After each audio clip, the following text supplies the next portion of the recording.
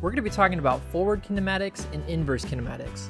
For this lecture, we're just going to talk about inverse kinematics, IK for short, and IK chains. So by default, Moho uses what are called inverse kinematics, or IK chains. For example, when I select this hand with my Manipulate Bones tool, and I move it backwards and forwards, you can see that not only the hand is moving, but also the forearm and the arm. This is an example of inverse kinematics. It's basically when you take a bone that is a child of a parent, which we'll get into a little bit later, but this is set up as a child-parent relationship. So just know that the hand is a child to the forearm. The forearm is a child to the arm, thus making the arm the parent of the forearm, making the forearm the parent of the hand. That might be a little bit confusing, so we have another lecture to explain that as well. But what I want to focus on is your IK chain. Your IK chain can be seen when you click on your Reparent Bone tool. We talked a little bit about that when we're going over just these tools. So if I click on that, I can now see what my IK chain is. As you can see, the hand is connected to the forearm is connected to the arm, and the arm is connected to the chest, which then connects to what is called the root bone right here, or the pelvis. So with this knowledge of this current IK chain, you know that anything connected to the arm that connects back to the forearm, that connects back to the hand, any movement that happens here or here will move this arm. So let's go back to our Manipulate Bones tool. When I move the hand, it's going to move the arm. When I move the forearm, it's going to move the arm. But now the next thing you're wondering is, okay, well, why isn't the arm moving the body? Well, the reason why, let's go ahead and open our IK chain one more time, is right here now. The IK chain is kind of being broken. That is to say, that is now being shared, or it's branching off at this point. Not only do you have this arm, but you have this arm and the head that is also connecting back to this main chest bone. Now watch what happens when I reparent these bones. So now I'm going to remove completely the chain from the head to the chest, and I'm also going to completely remove this arm from the chest. So I'm going to go back to this arm now with my Manipulate Bones tool, and I'm going to move just the hand. Now remember, I just broke that chain. So watch what happens.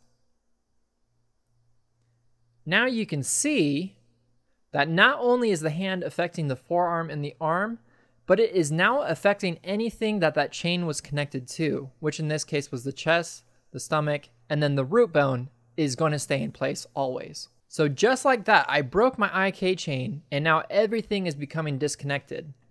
Now for this arm is completely disconnected from anything. It's not connected by any sort of chain. So you could probably guess what's going to happen. Let's go ahead and grab this arm and manipulate it. You can see it completely pulls away from the body.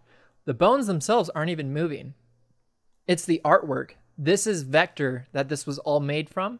If I select his t-shirt, as you can see, the character designer, who was Oscar, he completely took this one layer and made hands, arms, and a shirt from it.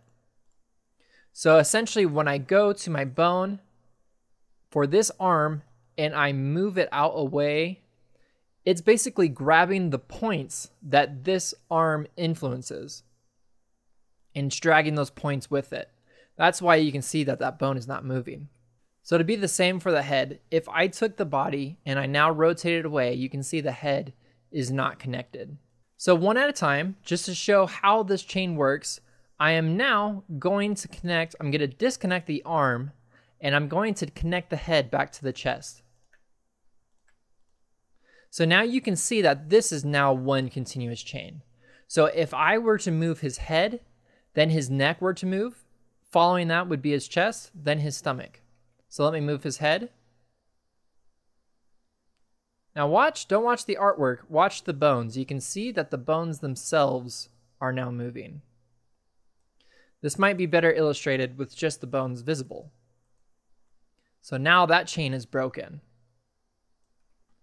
So let's go ahead and let's now put that back in place for the arms. So now I want to connect the arms to his chest.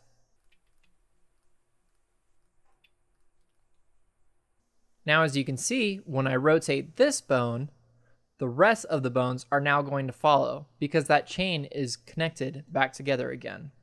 So once again, remember, the IK chain is what is going to be connecting everything together. Inverse kinematics, which basically stands for the motion of an object, without getting into technical or scientific terms. Usually this is used more for robotics, but in this particular case, just know it is the motion of an object. So in this case, this is an inverse motion. Whatever is moving this arm moves everything else in a snake-like manner. That is up until the IK chain itself is broke off or it is branched into other chains. And that is it for inverse kinematics and the IK chain. I will see you in the next lecture when we go ahead and talk about forward kinematics.